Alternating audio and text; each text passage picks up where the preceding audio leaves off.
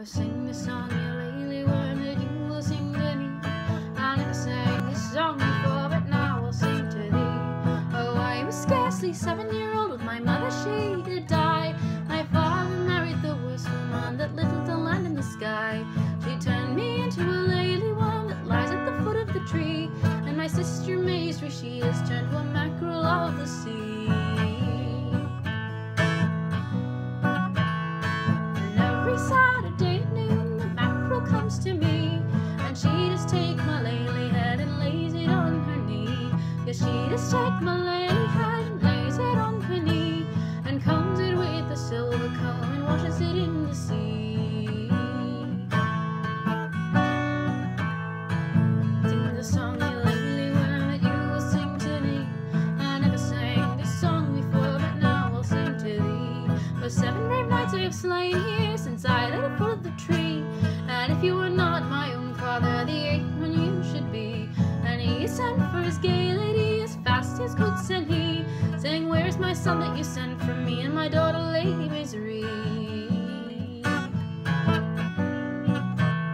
Oh, your son is at the king's high court, serving the meat and fee, and your daughter is at the queen's high court, a maiden fair and free. Oh, you lie, you ill woman, so loud you lie," said he, "for my son he is the Laily worm that lies at the foot of the tree." Oh, you lie, you ill woman, so loud you lie, said he, "but my lord and lady Maysbury, you have turned to a mackerel sea." Then she took up a silver one and struck him 3 times 3, and that one came the bravest knight that e'er your eyes did see. She took up a silver horn and blew it o'er the sea, and all the fish came to her, save the proud mackerel of the sea. Then up spoke the proud mackerel, the mackerel of the sea.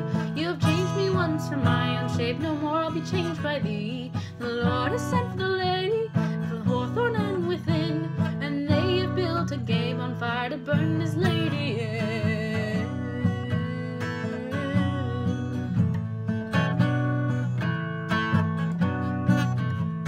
Oh, sing the song, you Laily worm, that you will sing to me. I never sang this song before, but now I'll sing to thee. I never sang this song before, but now I'll sing to thee.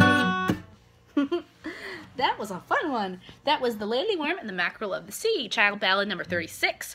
Laily means loathsome, and as we know from previous ballads, worm is a dragon.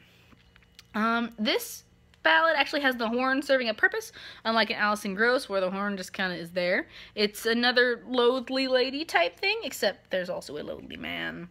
Again, like in Alison Gross, there's Francis Child thought that this ballad was probably a lot longer and would feature like the sister becoming a person, because how else would she comb his hair on the shore if she were a fish?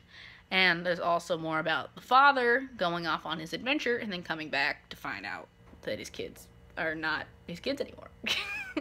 So I'll see ya.